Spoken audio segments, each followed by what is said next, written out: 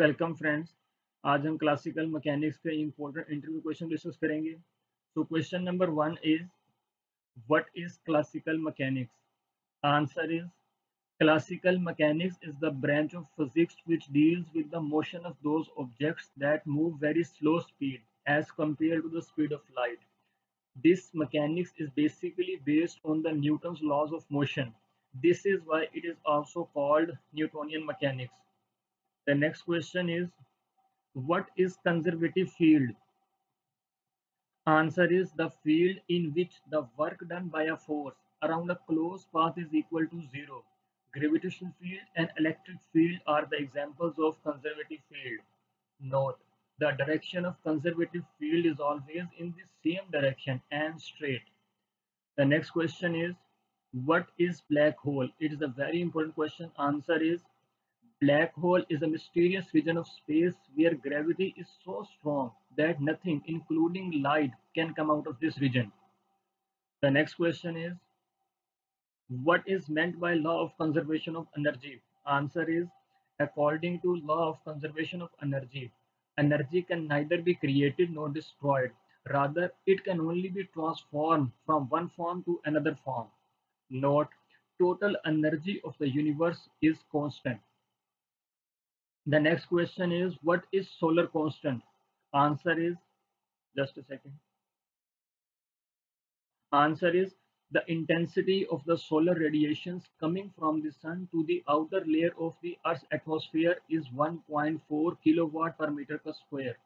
This constant value of the intensity of the solar radiations is called solar constant. The next question is, what is static and kinetic or dynamic friction? Answer is, the opposing force acting on a body when it is at rest is called static friction, whereas the opposing force acting on a body when it is moving is called dynamic or kinetic friction. The next question is, what is angular momentum? Answer is, the momentum which is associated with the momentum which is associated with the rotating objects is called angular momentum, which is equal to I omega, where I is equal to moment of inertia or omega angular velocity. It is as important in rotational motion as linear momentum in translational motion. The next question is, what is the difference between orbital and spin angular momentum? Answer is, when a body moves in a circular form, it possesses orbital angular momentum, whereas when a body rotates about its own axis, it possesses spin angular momentum.